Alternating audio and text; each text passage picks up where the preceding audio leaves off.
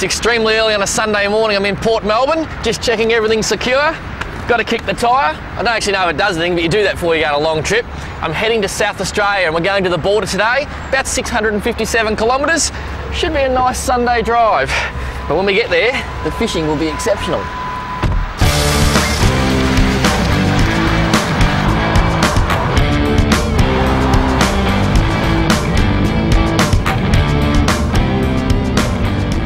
As you know, I travel all over this great country and sometimes other countries in search of amazing fish. And I've got this beautiful custom-built Staby craft set up exactly the way I like it, with all the gear that I love. And it really irks me when I have to get in an aeroplane and leave it behind. So this time, I've hooked it up on the back of the Jeep. I'm doing some serious kilometres. We're going to meet up with some wonderful characters along the way.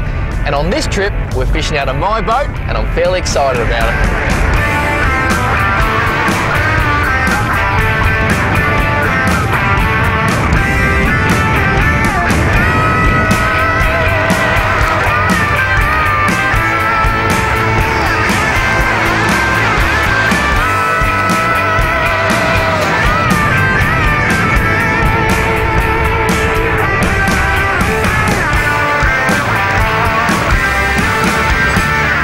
Now, when I was planning this road trip, I spoke to the locals over in Tumby Bay and said I'd really like a 1 kilo plus King George whiting, maybe even a 30 kilo Samson fish or a 25 pound snapper.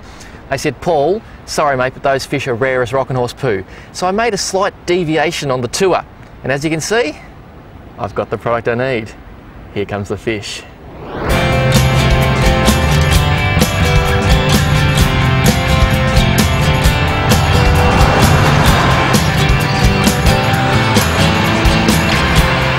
Girls, where's Daddy? There he is.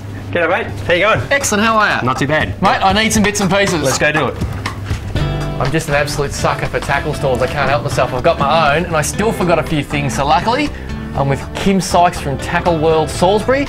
Kim, I need some leader, mate. Mate, we've got the good stuff for you. Yeah, I'll leave you going over to try and find some tuna and some snapper. Well, tuna, snapper, whiting, basically anywhere there's a fish I'm going to find it, and okay. I need some help. Okay, we've got Instinct Plus. Got this fantastic new leader out. Yep. 50 pound, 80 pound should pretty much cover you. If you want to fish a little lighter and a little more finesse with the soft plastics, I'd probably go the Netlon fluorocarbon. Well, let's go 50, 60 and 80. 80, yep, and that should get you covered. Plastics? Yep, plastics I'd probably go 20 or 25 in the Netlon fluorocarbon. Yep. There's just no better on the market. Sensational, mate. Yep. I think I need some hooks too. Okay. Let's go. Which ones, Kim? I reckon we'll go some 5.0 Instincts. Yep. Some 4.0 Owners. Yep. We've got these Forge long shank. Sensational. I reckon I'm going to catch a fish the way we go. Hope so.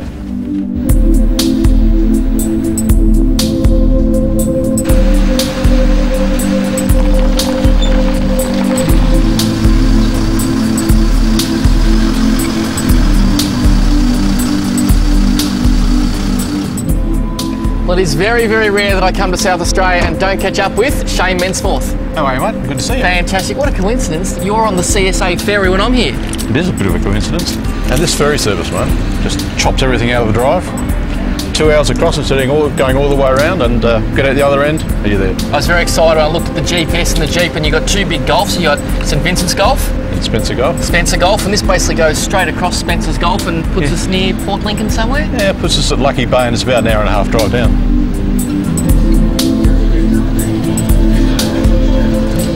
Easterly wind here. It's going to be dead calm all the way across, I'd say.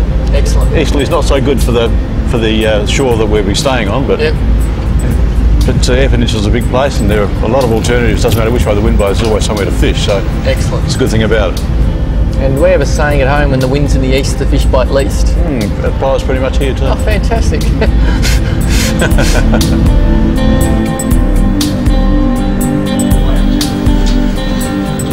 Well, our road trip has now turned to a sea trip, and I'm on the bridge of Sea Spirit 1, and this is Captain Jack. How you going, Paul? I'm just fantastic now. I normally drive boats. I don't drive ships. I don't mean to tell you how to suck eggs, mate, but you've got to hold the steering wheel. Where is it? That's a very good question. Where's the wheel, Jack? Yeah, we don't have one anymore, as you probably know. All automated. We do actually have a little joystick down there that we can manually park the boat with, but we just run on the GPS hooked into the autopilot. It takes care of wind, current, set and drift. and works every time, every day. So that helps us avoid some of those big ships we saw earlier? No, you do have to look out the window, and we have to give those guys the right of way. They're a bit bigger than us, obviously. Now when you say bigger, just before you were saying some of those ships are mammoth. How big are they? The one we just passed back there had 7 hatches. That would be 170,000 tonnes laden. And the bigger ships that carry the iron ore and the coal ships further north, they go up to 190,000 tonnes, sometimes up to 200,000, drawing about 17 metres of water. So 200,000 tonne of ship and cargo, and there's 18 metres of ship below the water. 17, 18 metres of ship on the big ones, yeah. That's unbelievable. If they get in our way, mate, I can fix them. I'll launch the missile. That's the actual ejector seat button for the seat you're sitting in right now. Oh, well, we won't mess with that then. Captain Jack, take us across the Gulf. We'll do, we're on our way.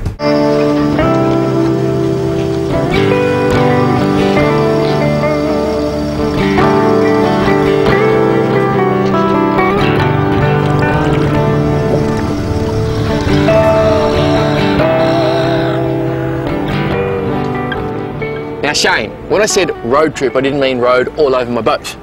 14 k's of dirt. You stop whinging, you wash it off, and you go and catch a fish. Well, I've done the washing. We're at Coffin Bay. What a gorgeous place. Where are we heading today? The most beautiful place in South Australia. We're heading down the bay, which is about 20 k's to the open ocean. We'll make a left turn, we'll head out to Greenlee Island in the Southern Ocean. Now, there's a lot of big fish out there, isn't there? A lot of big water, a lot of big fish, and hopefully with this weather, we're going to go anywhere and catch anything. Well, there's only one thing left to do, mate. Cross, cross, cross. Let's hope for good weather. And big fish.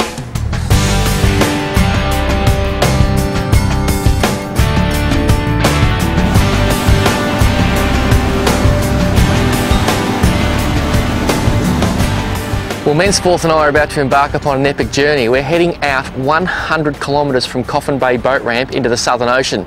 Dave Clayfield from Why Not Fishing Charters met us there this morning, and he's given us his secret mark. Now, I don't know where it is, Mensforth doesn't know where it is, but my Lowrance GPS now does. So thank you, Dave. Let's hope we have some sensational fish in action. Catching live bait can be one of the toughest things and be very time consuming too, but in South Australia, I've come up with a real novel approach. Hey boys, can you put some liveys in my net for me? Yeah. That's the way to get live bait.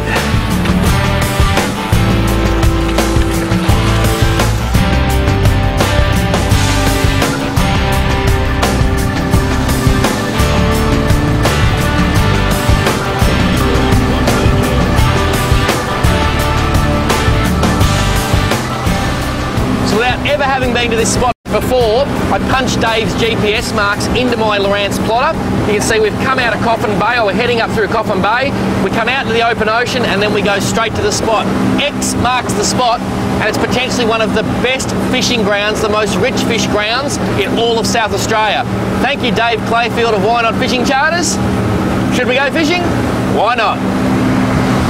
We're just about to round Point Sir Isaac, which marks the outer boundary of Coffin Bay. Then we do a left turn into the Southern Ocean. Next landmass is Antarctica. We're not going there. We'll find a lump, we stack with fish. It's going to be bent rods and sawbacks for the rest of the day. Our round trip today is just on 200 kilometres, 100 kilometres out, then 100 kilometres back in.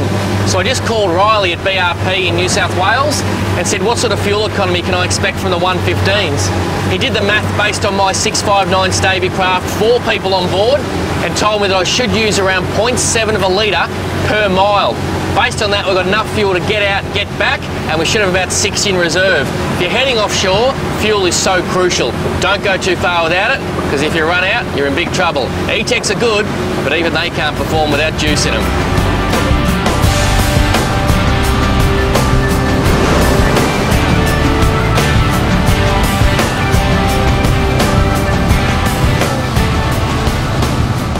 Well, Shane, almost halfway to our destination in the famous Greenlee Island. The home for the biggest kingfish in Australia. Yep. And also a great overnight anchorage, used by the cray fishermen, by commercial boats. Brilliant place. Now, I fished Greenlee, caught some beautiful southern bluefin tuna. It's tuna most of the year.